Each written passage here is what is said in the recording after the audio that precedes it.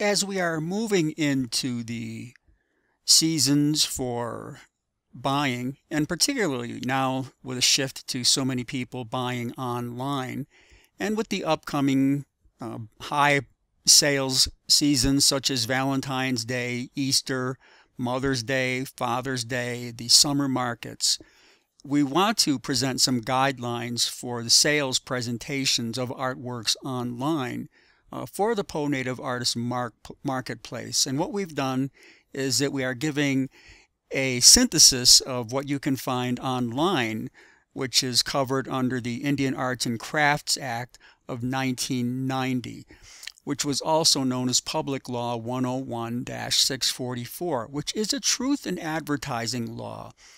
And that law prohibits the misrepresentation in marketing of Indian art and craft products within the United States. And it's intended to protect the artists and buyers from deception, fraud, either knowingly or unknowingly, because that can occur, that you may be listing something and may not know that by the omission of something that you are misleading a buyer. So we want to clarify that just a little bit. But according to the Act, it's illegal to offer or display for sale or sell any art or craft product in a manner that suggests falsely that it's Indian produced, or that it's an Indian product, or it's the product of a particular Indian or Indian tribe, or Indian arts and crafts organization within the United States of America. So what is covered? Well, all Indian and Indian-style traditional and contemporary arts and crafts produced after 1934, that it broadly applies to the marketing of arts and crafts by any person in the United States if they are going to label it Indian. And there still is a lot of copying that's being done, a lot of appropriation by non-Indians of Indian-style jewelry, pottery, baskets, carved stone fetishes, woven rugs, gachina dolls, clothing, things that may say Indian on the label, but were not produced by Indians. And what it might actually be is Indian inspired, for example, which is a form of appropriation, but people still think that it's made by Indians, particularly if they are uninformed about the act, or they might be newbies to the Indian arts market. So we ask that we have disclosure of ethnicity or tribe, that it's actually stated to avoid misleading buyers.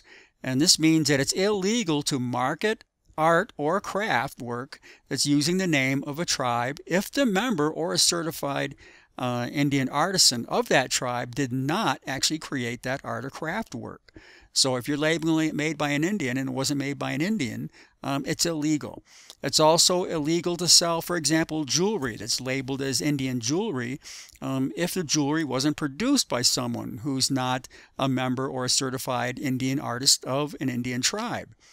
Or if we take it even to more further or granular detail, selling something as Navajo jewelry violates the law if it wasn't produced by someone who's a Navajo. So it goes into pretty specific details about determining and disclosing the nature as well as the tribal affiliation of the object and the people who are making it. We think it's also important to disclose the materials. So we ask that people note the materials that are used in the creation of the work. For example, there's a distinction, including the firing process, between something that was a slip or bisque pottery and traditional coiled pottery, and whether it's been kiln fired or pit fired or traditionally fired. For example, in pottery or in rugs or textiles, there's a distinction between cotton, wool, including the kind of wool that's being used, and whether it's synthetic yarn, and even right down to if it's hand spun or multiply or machine plied yarns that are being used in weaving. There's a distinction in jewelry materials such as metals. So if you have silver, sterling silver, or a really, we'll say, diluted silver alloy, you need to disclose this, because sometimes people can look at something that's been made with nickel, for example, or nickel silver, and think that it's silver. Or in stone, is it turquoise? Is it Chinese turquoise? Or for that matter, is it stabilized turquoise? Or is it plastic that has been dyed? Or is it stone that's been dyed? This often occurs with lapis too. Or things that come from the ocean, such as coral, and whether the coral has been dyed.